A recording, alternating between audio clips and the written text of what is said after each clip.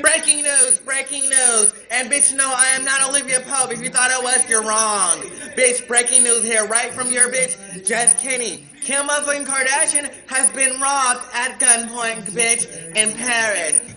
Girl, the hoe had $10 million motherfucking dollars worth of jewelry on her. So she gets home at 3 o'clock in the motherfucking morning in Paris.